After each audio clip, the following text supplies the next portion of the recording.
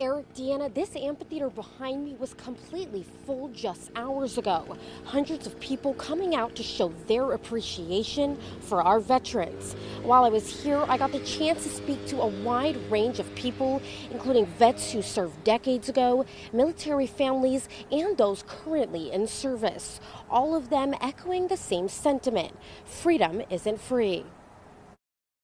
We wouldn't have our freedoms without their sacrifices and without the sacrifices of their families. The unwavering bravery and support of those who serve our country should not go without celebration.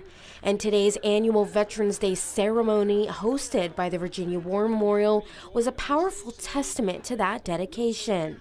Hundreds of people from all over the Commonwealth, including active and retired veterans and others who simply came to show their support, coming together to honor our military and celebrate our veterans.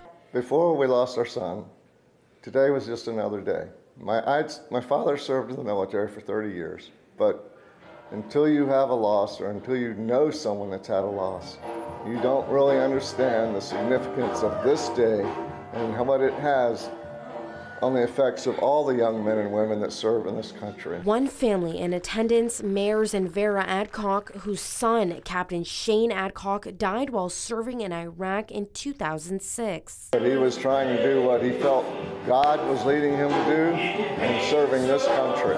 It's families like the Adcocks that remind General Gary Brito that not only should veterans be honored today, but their families should be celebrated as well. Those that wave the flags during homecoming ceremonies, mailed care packages, moved multiple times, changed schools, endured separations. Yes, you are indeed special as well. We thank you. For more on today's event and other Veterans Day celebrations throughout the Commonwealth, head over to our website at WRIC.com. Live in Richmond, Sahar Srigraman, 8 News.